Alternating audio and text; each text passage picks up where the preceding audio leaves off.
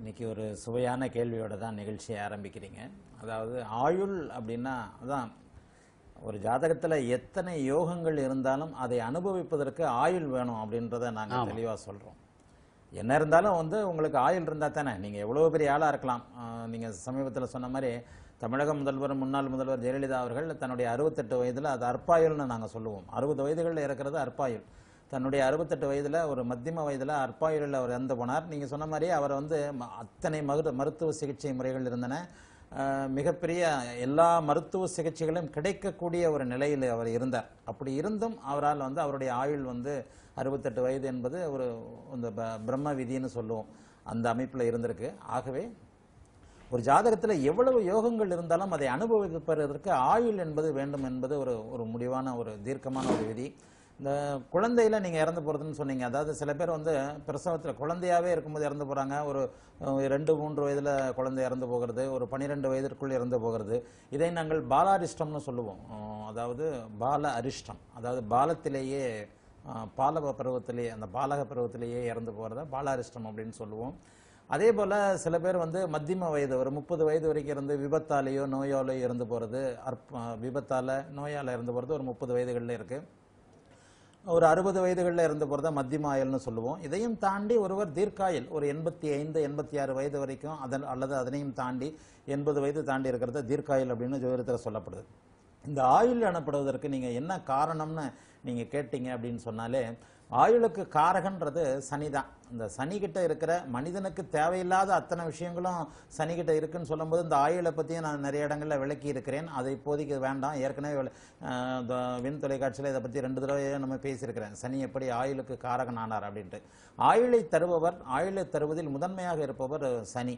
ஒரு கிரகம் மட்டும் எல்லாத்தையுமே கொடுத்துட முடியாது, எல்லாத்தையுமே கொடுக்காது. ஒரு சம்பவம் அல்லது ஒரு செயல் என்பது கிரகங்களின் கூட்டு சேர்க்கை அப்படின்றத நான் ஜோதிடத்தில் அடிக்கடி விளக்கி இருக்கிறேன். என்னுடைய ஜோதிடம் என்னும் தேவரகசியம் கட்டுரைகள்லையும் தற்போது மாலை மலரில் வெள்ளிக்கிழமையில் எழுதிக்கிட்டு வர்ற ஜோதிடம் என்னும் மகா அற்புதம் கட்டுரைகள்லையும் இப்போ வந்துகிட்டு இருக்கேன் வெள்ளிக்கிழமையில் மாலை மலரில். அந்த கட்டுரைகள்லையும் கூட இதை பற்றின சில விஷயங்களை நான் விளக்கி சொல்ல போகிறேன். ஆகவே அந்த ஆயுள் என்பதற்கு முதன்மையான ஒரு கிரகம் சனி பகவான். எவர் ஒருவருடைய ஜாதகத்தில் சனி பகவான் சுபத்துவ வலுவும் சூட்சும வலுவும் பெற்று ஒரு வலிமையாக இருக்கின்ற நிலைமையில அவர் 80 வயதுகள் தாண்டி வாழ்வார். இது ஒரு பொதுவான விதி. அதே நேரத்தில் ஒரே ஒரு விதியில மட்டும் ஜோதிடம் நின்று விடுவதில்லை. ஜோதிடம் என்பதே லட்சக்கணக்கான ஆயிரக்கணக்கான விதிகளும் அவற்றின் உள்ளே வருகின்ற லட்சக்கணக்கான துணை விதிகளையும் இணைத்து நீங்க பலன் சொல்றது தான். நான் இன்னொன்று கூட சொல்லுவேன், காம்பினேஷன்ஸ் தான் ஜோதிடம். ஒரு 8க்கு 8 அப்படின்ற ஒரு 64 கட்டத்துக்குள்ள அடங்கி விடுகிற சதுரங்க விளையாட்டை இந்த சதுரங்க விளையாட்டில் பார்த்தீங்கன்னா இந்த பக்கம் 8 கட்டம் இருக்கும், இந்த பக்கம் 8 கட்டம் இருக்கும். இந்த 8 × 8 = 64 அப்படின்றதுல உள்ள காம்பினேஷன்ஸ் ஒரு முடிவுள்ள காம்பினேஷன்ஸ், ஒரு லிமிட்டட் காம்பினேஷனை ஒரு சாஃப்ட்வேர்ல அடக்கி அதாவது அந்த சதுரங்கத்தில் எத்தனை மூவ்கள் இருக்கின்றது என்பதை நம்மால் முழுமையாக கணக்கிட்டு சொல்ல முடியும். அப்படி முழுமையாக கணக்கிட்டு சொன்ன அந்த மூவ்களோடு தான் ஒரு சாஃப்ட்வேரை உருவாக்கி ஒரு கம்ப்யூட்டரில் அதை செலுத்தி மனித மூளையுடன் அதை நாம் விளையாட வைக்கிறோம். இதே மாதிரி 8 கோடி 8 கோடி 8000 கோடி 8000 கோடி காம்பினேஷன்ஸ் உள்ளதான் ஜோதிடம். இன்ஃபினிட்னு சொல்லுவோம், முடிவில்லாதது. அதாவது ஏராளமான காம்பினேஷன்ஸ் உள்ள அந்த ஜோதிடத்தில் 1000 விதிகளும் 1,00,000 துணை விதிகளும் உள்ள அந்த ஜோதிடத்தில் ஒரே ஒரு விதியை மட்டும் வைத்து எந்த விதமான பலனையும் சொல்லிட முடியாது. சகல விதிகளையும், ஒரு ஜோதிடம்ன்றது இத்தனை விதிகளையும் மனித மூளையில் நினைவுக்கு கொண்டு அந்த கணிக்கும் திறமையில தான் அந்த ஜோதிடம் இருக்கிறது. அதே போல சனி என்பவர் மட்டும் வலுத்து விட்டாலே ஒருவர் தீர்க்காயுளாக இருப்பார்னு சொல்ல முடியாது. ஆக அடுத்த விஷயங்கள் என்னன்னு சொன்னா, ஜோதிடத்தில் அந்த ஆதிபத்தியம் காரகத்துவம்னு சொல்லுவோம். ஆயுளுக்கு காரகன் சனி. ஆதிபத்தியம் எனப்படுவது லக்னம் 8ன்னு சொல்லுவோம். லக்னம் என்பது 1ஆம் இடம். 1ஆம் இடம் உங்களைத்தான் குறிக்குது. நீங்கள் எப்படி இருக்க போகிறீர்கள்? நீங்கள் நன்றாக இருக்கிறீர்களா? நன்றாக இருந்தாலும் ஆயுளுடன் இருக்கிறீர்களா? யோகமாக வாழ நீங்கள் விதிக்கப்பட்டவரா? அப்படி யோகமாக வாழ விதிக்கப்பட்டிருந்தாலும் அந்த யோகத்தை அனுபவிப்பதற்கு ஆயுள் இருக்கிறதா அப்படின்றத ஜாதகத்தில் 1, 8ஆம் இடங்கள் குறிக்கும். ஆக லக்னம் வலுத்து 8ஆம் இடம் வலுத்திருந்தா, 8ஆம் இடம்ன்றது சுபத்துவம் சுபவலுன்னு சொல்லுவோம். லக்னாதிபதி லக்னத்தோடு தொடர்பு கொண்டு லக்னாதிபதி வலுத்திருந்தாலும் 8ஆம் அதிபதி 8ஆம் இடத்தோடு தொடர்பு கொண்டு அவர் சுபத்துவமாகி 8ஆம் இடம் நன்றாக இருந்தாலும் மூன்றாவதாக ஆயுள்காரகன் சனி வலுத்திருந்தாலும் இந்த 3 பேரும் சேர்ந்து ஒரே நிலையில் இருக்கும்போது அவர் வந்து ஒரு 80 வயதுகள் தாண்டி 85 வயதுகள் 90 வயதுகள் கண்டிப்பாக உயிர் வாழ்வார். இதைத்தான் ஜோதிடம் வந்து தீர்க்காயுள்னு சொல்லுது. லக்னம் 8ஆம் இடம் சனி, லக்னாதிபதி 8க்கு அதிபதி சனி, இந்த மூவரும் ஒரு சேர வலுத்திருக்கும் நிலையில காம்பினேஷன்ஸ் தான் ஜோதிடமே. மூன்றும் சேர்ந்திருந்தால் நீங்கள் வந்து முழு முதல் தீர்க்காயுள் கொண்டவர். இப்ப இந்த மூன்றில் ஒன்று குறைந்தால் மத்தியம வயது என்று சொல்லப்படக்கூடிய ஒரு 60-65 அந்த சமீபத்தில் வாழ்ந்து மறைந்த தமிழக முதல்வர் ஜெயலலிதா அவர்கள் 68 வயதுல வந்து இறந்ததை போல அந்த மத்தியம வயது. இந்த மூன்றில் 2 மட்டும் இருக்கும்போது மத்தியம வயது, மூன்றில் 1 மட்டும் இருக்கும்போது அந்த அற்பாயுள் என்று சொல்லப்படக்கூடிய ஒரு 20-30 வயதுகளிலேயே இறந்து போகின்ற ஒரு நிலைமை ஏற்படும். இந்த மூன்றுமே இல்லாத போது அவர் கை குழந்தையிலேயே பாலாரிஸ்டம்னு சொல்லுவோம், அந்த கை குழந்தையிலேயே குழந்தை பருவத்திலேயே இறந்து போகிறார். ஆக ஒரு மனிதருக்கு லக்னாதிபதி, அந்த லக்னாதிபதி கிரகம் லக்னத்தோடு தொடர்பு கொண்டோ அல்லது வலுத்தோ சுபத்துவமாகியோ இருக்கும் நிலையில தீர்க்காயுள் கிடைக்கும். அந்த லக்னாதிபதி நீசம் பகை போன்ற இடங்கள்ல 6, 8, 12 போன்ற இடங்கள்ல மறைந்து சுபத்துவம் இல்லாமல் இருக்கின்ற நிலைமையில, சுபகிரகமாக இருந்தா சுபத்துவமா இருக்கணும், பாபகிரகமாக இருந்தா என்னுடைய தேரிப்படி பாபகிரக சூட்சும தேரிப்படி சூட்சுமவாக இருக்க வேண்டும். அதே போல லக்னாதிபதி கிரகம் வலுத்திருக்கிற நேரத்தில் அஷ்டமாதிபதி ஆயுளை தருகின்றவன் ஆதிபத்தியத்தின்படி அஷ்டமாதிபதி 8குடையவன், அந்த 8குடையவன் வலுத்திருக்கணும், சனியும் வலுத்திருக்கணும். சரி, மரணம் என்பது எப்படி வரும் அப்படின்றதும் ஒரு கேள்வி இல்லையா? ஒருவர் நோயில் மரணம் இருக்கிறார், ஒருத்தர் விபத்துல மரணமாகிறார். மரணத்தின் முறைகள் வேறு எத்தனையோ வகையில் இருக்கு இல்லையா? அந்த மரணத்தின் முறைகள் வந்து 8ஆம் இடத்தோடு சம்பந்தப்பட்டது.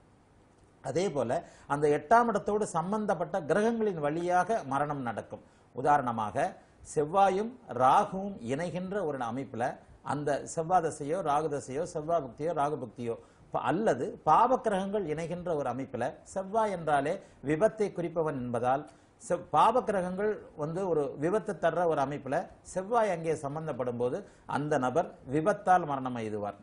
அதே சனி சம்பந்தப்படும் போது அவர் நோயால் மரணம் அடைவார். அதாவது சில பேர் கேன்சர் மாதிரியான ஒரு உயிர்கொல்லி நோயால் இறக்கிறார்கள், அல்லது ஒரு திடீர்னு ஒரு முத்தின நோயால் இறக்குறாங்க. இந்த மாதிரியான அமைப்புகளுக்கு, நோயை தருகின்ற அமைப்புகளுக்கு சனி பகவான் சம்பந்தப்பட்டவர். சனி பகவான் சுபத்துவமின்றி சூட்சுமவின்றி 8ஆம் இடத்தோடோ அல்லது வேறு வகையான சில விஷயங்களையோ அவர் தொடர்பு கொள்ளும் போது என்ன நடக்கும் அப்படின்னு சொன்னா, நோயால ஒருவர் வந்து மரணம் அடைவார். ஆக இந்த விஷயங்கள் வந்து விபத்தால் நடக்கிறது, நோயால் நடக்கிறது. இதே போல ஒரு தீர்க்காயுள் அமைப்பிலே அவர் எப்படி இறக்கிறார் அப்படின்றதும் அந்த லக்ன பாவங்கள் 8ஆம் பாவங்கள் சனியோடைய சம்பந்தப்பட்டு வந்து நிச்சயமாக சொல்ல முடியும். ஆகவே நான் சுருக்கமாக இப்போது சொன்னதைப் போல எந்த ஒரு ஜாதகத்திலும் லக்னாதிபதி 8குடையவன் சனி வலுவடைந்து இருக்கும்போது அவர் வந்து தீர்க்காயுள் அமைப்பில் இருப்பார். இதுல வந்து மிக மிக முக்கியமாக ஆயுள் காரகனோ அல்ல அட்டமாதிபதியோ அல்லது லக்னாதிபதியோ வலுவிழக்கிறார் என்பதை நான் எப்படி சொல்லுகிறேன் அப்படின்னு சொன்னா, அஸ்தமனம் ஆயிருக்கக்கூடாது. சனி அஸ்தமனம் அடைந்தாலே கொஞ்சம் ஆயுள் வந்து அந்த பாவத்திற்கேற்ப பாதிக்கப்படும். அஸ்தமனம் ஆயிருக்கக்கூடாது, ராகு கேதுக்களோடு சேர்ந்து கிரகணம் ஆயிருக்கக்கூடாது, லக்னாதிபதியே அஸ்தமனம் ஆயிருக்கக்கூடாது. இந்த நான் இப்போது சொன்ன 3 கிரகங்களும், அதாவது லக்னாதிபதி 8குடையவன் ஆயுள் காரகனாகிய சனி மூவரும் அஸ்தமனம் அடைந்தோ கிரகணம் அடைந்தோ, ராகுவுடன் மிக நெருக்கமாக இருந்து கிரகணம் அடைந்தோ, பகை நீசம் போன்ற இடங்களில் இருக்கும்போதோ, வலிமை இல்லாமல் இருக்கும்போதோ, லக்னம் சுபர் பார்வை என்று இருக்கும்போதோ அல்லது 8குடையவன் சுபர் பார்வை என்று இருக்கும்போதோ, இந்த நிலைமைகள்ல அனைத்து விதமான நிலைமைகள் இருக்கும்போது அந்த ஆயுள் 3 பேரும் ஒருமொத்து இருக்கும்போது அற்பாயுளாகவும், மூவரில் 2 வலிமையாக இருக்கும்போது மத்தியம ஆயுளாகவும், மூவருமே வலிமையாக இருக்கும்போது தீர்க்காயுளாகவும் இருக்கும். அந்த சம்பந்தப்பட்ட தசாபக்திகள். அதை விட இன்னொன்று முக்கியமாக சொல்லுவோம், பாதகாதிபதினு சொல்லுவோம். ஒரு பாதகாதிபதி கிரகம் அந்த மாரகம் அல்லது மரணம் என்ற செயலை தரக்கூடியது. ஆக பாதகாதிபதி கிரகம் எப்போது ஒருவருக்கு தசை நடக்கிறதோ அல்லது அந்த கிரகம் வலுவிழந்திருக்கிறதோ, பாதகாதிபதி திசையில் அஷ்டமாதிபதி புக்தி வரும்போது மரணம் நடக்கும். இப்படிதான் தமிழக முதல்வர் ஜெயலலிதா கூட அந்த அமைப்பு தான் இருந்தது. தமிழக முதல்வர் ஜெயலலிதா அவர்கள் இறப்பதற்கு 6 மாதத்திற்கு முன்பே இதே போன்ற ஒரு அமைப்புல பாதகாதிபதி தசை அஷ்டமாதிபதி புக்தியில மரணம் ஏற்படும் என்பதை அவர் இறப்பதற்கு 6 மாதத்திற்கு முன்னாடியே விண் தொலைக்காட்சி நிகழ்ச்சியில நான் ஒன்று சொல்லியிருக்கிறேன். ஆகவே மிகச்சில ஒரு மாதிரியான காலகட்டங்களில் அந்த மரணத்தை தருகின்ற கிரகம் பாதகாதிபதி கிரகமாக கூட இருக்கக்கூடும். அப்ப அந்த பாதகாதிபதி கிரகம் தருகின்ற பாதகம் என்னவென்றால் நம்முடைய ஆயுளை குறைப்பதுதான் அல்லது ஆயுளை முடிப்பதுதான். ஒரு பாதகாதிபதி பாதகம் செய்கிறார் என்றால் அந்த பாதகம் நமக்கு வந்து ஆயுளை முடிப்பதாக இருக்கும். ஆக அந்த பாதகாதிபதி திசை, அஷ்டமாதிபதி திசை, இன்னும் தெளிவாக சொல்ல போனால் பாதக ஸ்தானங்கள் என்று 2 மாரக ஸ்தானங்கள் என்று சொல்லப்படுகிறது.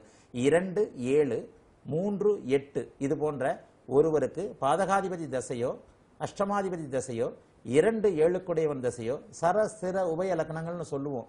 இந்த சரஸ்திர உபய லக்னங்களுக்கு ஏற்றாற்போல ஒருவருக்கு 2, 7 அதிபதிகளோ அல்லது 3, 8 அதிபதிகளோ மாரகாதிபதிகளாக வருவார்கள்.